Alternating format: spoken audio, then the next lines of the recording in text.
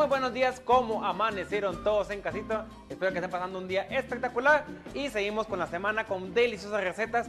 Hoy les traigo pues nada mejor que esa deliciosa y rica comida asiática que la verdad pues es la segunda parte, digamos, del mundo en el asunto de comer. Tenemos la comida francesa, que es la madre de las comidas, y la comida asiática, que ha hecho una gran diferencia, siempre con sabores frescos y deliciosos. Así que no se pierdan esta receta que va a estar hoy espectacular. Y le damos los buenos días a nuestra querida Maya. ¿Cómo le hiciste tú? Muy bien, pensé que ibas a decir la comida italiana en primer lugar, pero a mí me encanta la comida italiana. Bueno, en casita, muy buenos días. Hoy vamos a preparar un rico pollo a la mostaza y miel. Fácil de preparar, y van a ver que es una receta que nos queda muy gourmet, así que eso es lo que va a haber hoy en la cocina. Empezamos a cocinar y nos vamos entonces con tu repollo. Claro que sí, vamos con los ingredientes de este repollito que está muy bueno. Vamos a utilizar para esta receta hoy, gracias a Lizano, un rico repollo al estilo chino, 2 cucharadas de salsa Lizano, 1 cucharadita de margarina Mirasol, 4 cucharadas de repollo picado en lascas, perdón, 4 tazas de repollo picado en lascas finas, 1 libra de carne de res molida, media cebolla mediana picada, 1 diente de ajo picado, 2 cucharaditas de salsa china, pizca de sal y pimienta. Así que vamos a comenzar primero con lo primero. Vamos a poner el repollo. Busquen un repollo que tenga muy buen color, que tenga también ese aroma fresco. Busquen una textura que sea bastante firme. Eso nos da la pauta de que el repollo está bastante sazón. Vamos a empezar a hacer unas lasquitas finas. Aquí varios cortes.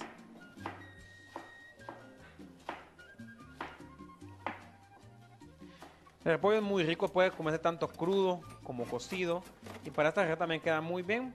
También pueden agarrar ustedes, si desean, en casita, y pues sustituir la carne de res por una masa de chorizo, que esto va a quedar buenísimo. Es otra forma que lo podemos hacer, ¿ok? Con esto me va a bastar el día de hoy. Miren, es muy bonito, tiene bastante color, y ponemos directamente en agua. A esta agua solo le voy a agregar un poco de sal. Esto va a ayudar a que le dé buen sabor y le va a dar una bonita textura. Podemos ver que el agua se pone blanquita por la sal. Vamos agregando todo por acá. ¿Cuántos minutos le das al repollo? Le vamos a dar unos 3 a 5 minutos. Eso depende de la textura que usted desee. Yo les recomiendo que sea una textura bastante crocante, que no quede demasiado cocido, porque acuérdense que una de las cualidades de la comida china es esa frescura que se maneja en los ingredientes. Ellos normalmente debe ser cultivado y cocinado. No hay tantas cosas tan preelaboradas, digamos, que si no todo ellos es... sí, lo que me gusta de ellos es que todo tiene que ser muy fresco, en carnes, en aves. Para mí es espectacular. También ya tengo por acá una sartén caliente. Agrego un poco de margarina Mirasol. Voy a agregar margarina Mirasol dietética.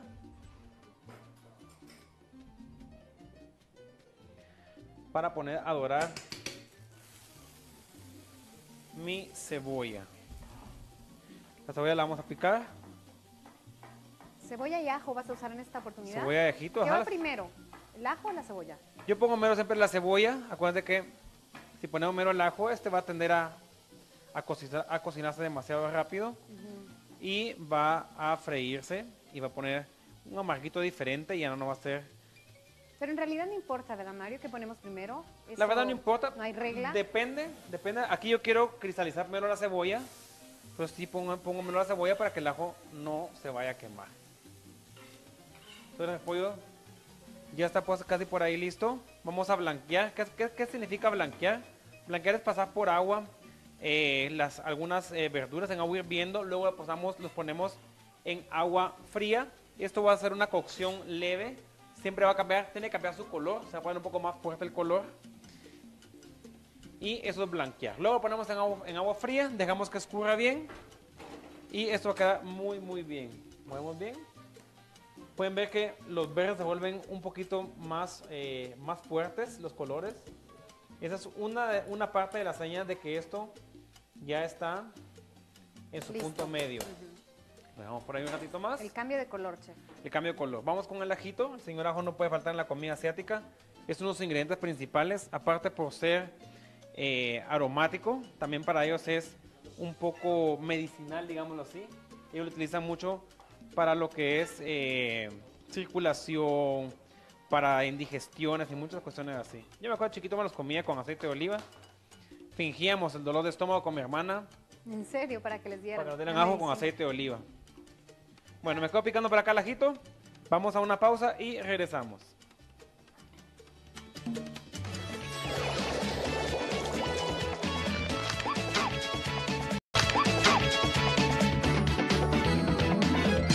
Hoy preparando un rico repollo. Chef Mario ya está blanqueando el repollo partido en julianitas, bien finitas. Y en unos minutitos pues ya va a estar listo. También por otro lado tienes ajo y cebolla. Claro que sí. El repollo me lo llevo. Le vamos a botar el agua por acá, el agua caliente, en un escurridor. Mario, también lo que es común en los platillos orientales o chinos es el jengibre. Jengibre también picadito También o entero. da Se muy, pone entero y muy luego lo buen sabor. retiras. Algunos alimentos le ponen jengibre. Esto ayuda a realzar sabores muy ricos, ¿ok? Seguimos por acá. Agrego un poco de carne molida a esta cebolla. Vamos a agregar solo la mitad de esta carne molida. ¿Compras siempre carne molida magra, Mario? Yo compro normalmente carne molida magra, a menos que sea para hamburguesas. Cuando es para hamburguesas sí compro carne molida magra una parte. ¿Por qué? Y ¿Por compro el sabor? Por el sabor de la grasa es indispensable en una buena hamburguesa. Vamos por acá esto. Vamos a dejar que vaya dorando ahí. Recomendación, dejen esto que se dore tranquilamente. No lo movamos mucho, entre más movemos, vamos sacando más el líquido de la carne y no va a dar un buen sellado. Y lo que queremos es que los jugos se queden dentro de la carne. Agrego sal. Para que te quede crocante por fuera y jugosa por dentro. Claro que sí, de tener muy buena textura la carne. Sal y pimienta. Agrego en este punto salsa Lizano, muy mala bien, porque abajo se asienta todos estos sabores que tiene. Agrego un poco de salsa Lizano. Miren qué cosa más rico. Le va a dar un toque delicioso. Le va a dar un buen toque. Temperatura de la sartén, la recomendación es alta para que esto vaya dorando muy bien la carne. ¿Cuáles son tu tipo de sartén favorita? Tenemos acero inoxidable, teflón, cerámicas. ¿Cuáles son las mejores, chef? Para mí, a mi criterio, a mí me encantan las sartenes de acero inoxidable. Son muy buenas, muy duraderas, tienen muy buena temperatura. Y también me gustan mucho las de teflón grueso. Se maneja muy bien. La de cerámica, como es para restaurantes los que los uso yo, normalmente pues no duran demasiado. Requiere un poco de cuidado, ¿no? Las cerámicas. Quieren más cuidado, ¿sí? No aguantan demasiada temperatura. Bueno, demasiada temperatura, sí, no aguantan demasiado uso muy continuo. Y el lavado tiene que ser con mucho cuidado para que y el no lavado se vaya. sí, tiene más cuidado. Mira qué bien, no soltó nada de líquido. Mario, otro truquito es que la carne esté bien descongelada. Sí, bien si la pones congelada te va a salir claro que sí, agua. mira, esto ya va bastante bien. Delicioso. Ya de último agregaré. Por ahí ya están diciendo que se les antoja este plato de repollo. Yo también voy a probar. Claro Bueno, sí, ahí te acuerdas de servirme. muy rico. ¿Te recuerdas? Agrego un poco de salsa china. ¿Qué es esto de salsa china? Es como una salsa de soya. Es una salsa de soya realmente. No es como la salsa inglesa, que es una salsa más diferente. La elaboración es muy diferente. La salsa china es muy rico. Recomendación para esto, también pueden comprar en lugares donde venden productos asiáticos. Comprar las salsas de ostras, de pescado, de camarón. La salsa de ostras, creo que es mi favorita. Muy buen toque.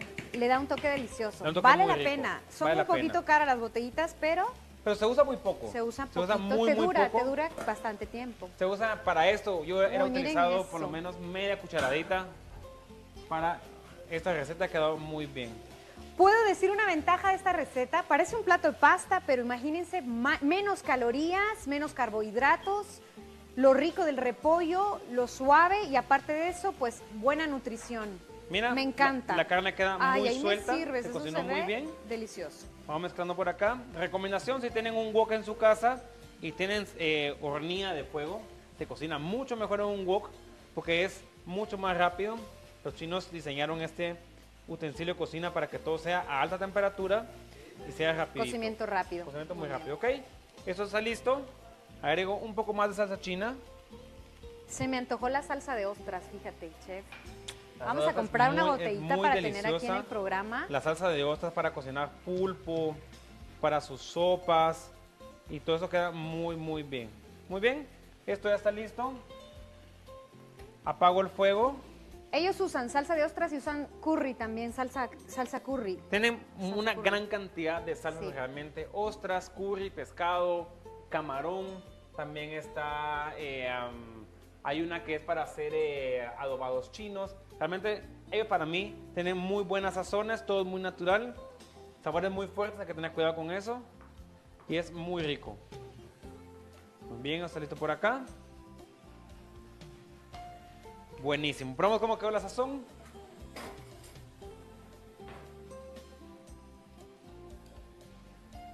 Vamos a ver cómo quedó esto.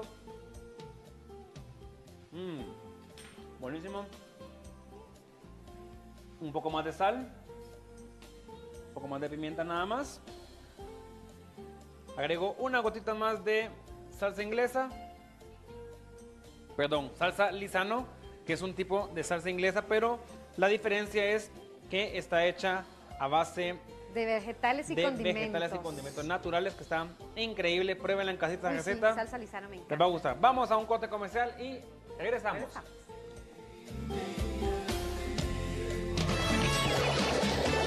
De esta fabulosa receta que está increíble. Para repollo al estilo chino ponemos en una ollita a hervir 1 litro de agua. Cuando estéis viendo agregamos el repollo muy bien lavado y apagamos el fuego. Lo dejamos en el agua por 5 minutos y escurrimos. En una olla derretido margarina agregamos cebolla y ajo a que cristalice. Incorporamos la carne molida y doramos bien. Dejamos caer el repollo, salsa Lizano y salsa china. Si es necesario agregamos pizca, sal y pimienta, mezclamos y listo para disfrutar. Miren qué cosa más rica, ¿se les antoja? Yo sé que sí, esto lo va a quedar en casa buenísimo. Ahora vamos a ver la receta que nos trajo Amaya para el día de hoy. Una tostada, sí. Una tostada bien Es una crocante. tortilla. Ay, qué rico. Hace poquito También fui se le puede a poner donde- verduras, ¿no? Zanahoria. El fin de semana estuve por Catoc, ¿sí? Antes de Catoc, en la casa de unos amigos. Y la señora está haciendo tortillas de maíz negro Uy, y qué unos rico. chorizos ahumados que su esposo hace ahí. Con queso chancol. Increíble, delicioso, con queso chancol. Buenísimo. Así que. ¿Le tomaste vamos- foto? No. No. Me agarraron de improviso. Él iba a comer, ¿no? A Yo estar andaba tomando fotos. simplemente dando un viaje con mi carrito antiguo por ahí. Y ellos me alcanzaron y me dijeron, pues, los conocimos ahí y que terminamos comiendo en la casa de ellos. Así que un saludo para todos allá. Bueno, vamos a ver los ingredientes para un fácil pollo con miel. Lo vamos a preparar en 5 minutos, van a ver. Bueno, 5 minutos, el tiempo de cocción del pollo también hay que considerarlo. Pollo con miel, necesitamos 2 cucharaditas de mostaza Hellmann's, 2 filetes de pechuga de pollo cortados por la mitad, 2 cucharaditas de miel de abeja, 1 taza de vino blanco, 1 cucharadita de margarina I Can't Believe It's Not Butter, 3 ramitas de cebollín con tallo picado finamente. Bueno, poquitos ingredientes. Ya saben que no me gusta más de 6 para que vean pues lo fácil y lo económico también que puede ser un plato. Bueno, vamos a poner en un tazón. Lo primero que vamos a hacer es agregar el cebollín picado en un tazón. Pican ustedes su cebollín. Puede ser cebollín o pueden utilizar cebullet, que es el que únicamente tiene parte verde, la parte blanca es muy poquita. Vamos a agregar mostaza Hellmann's, 2 cucharaditas. Vamos a incorporar la miel. Y en esta mezcla vamos a agregar el pollo. Vamos a poner a marinar nuestro pollo. Como les recordaba, siempre que hagamos este aderezo de mostaza y miel, ustedes pueden colocar la misma proporción de mostaza por la misma proporción o la misma cantidad de miel. Vamos a dejar que los filetes de pollo se humedezcan muy bien en nuestro marinaje. Si ustedes desean, agregan un poquito de sal. Recuerden que este es un plato agridulce porque tenemos la miel. Ahí está un poquito de sal. Pueden añadir un poquito de pimienta para rectificar también y que la sazón nos quede muy bien. Yo he comprobado que a veces con la pimienta rectificamos y realzamos el sabor de los platos, así que no dejen de tener pimienta negra en su casa. Pueden tener también pimienta gorda, que también se le conoce como pimienta de cayena, y es muy sabrosa. Bueno, voy a poner entonces en la sartén, vamos a ir colocando un poquito de margarina. Esta margarina que está buenísima, I can't believe it's not butter. De verdad no puedo creer que no sea mantequilla. Nos va a dar el sabor delicioso de la mantequilla. Voy a agregar un poquito. Es muy suave. Para esta sí se recomienda refrigeración, ¿verdad, Mario? Pero darse cuenta que tiene muy poca cantidad de aceites y grasas naturales. Así que si lo dejan afuera en el calorcito, en Chiquimula estábamos la semana pasada, si no estoy mal, como 45, 46 grados. Ahí se nos vuelve líquido cualquier margarina. Sí, mucho calor. Van a poner el fuego alto, ponen el pollo y vamos a dejar que agarre temperatura. Cuando agarre temperatura ya le voy a agregar la mezcla de mostaza y miel que quedó en nuestro tazón. Esta es una receta muy fácil y sencilla. Ahora nada más vamos a considerar el tiempo de cocción, que son aproximadamente de 7 a 10 minutos de cada lado para que los filetes de pollo queden muy bien cocidos. Recuerden que no comemos el pollo crudo o semicrudo como la carne que se puede agregar o se puede servir carne en término medio. Con el pollo no, con el pollo tiene que ir bien cocido. En cuanto tome temperatura y doremos, vamos a añadir un vinito que tengo por acá. Este vinito ustedes lo pueden sustituir también por un caldito de pollo que les va a dar también un rico sabor. Para que la receta quede salsosita, que también eso es algo muy conveniente y que a nosotros en Guatemala nos encanta comer así, con unas tortillitas crocantes, queda delicioso el plato. Esto lo pueden acompañar con un poco de arroz blanco. Y bueno, lo rico de esta receta es que es agridulce y como les habíamos dicho en otras oportunidades, el aderezo de mostaza y miel realmente es muy popular también en platillos de diferentes regiones del mundo. Vamos a hacer una pausa y regresamos para el montaje de nuestros platos.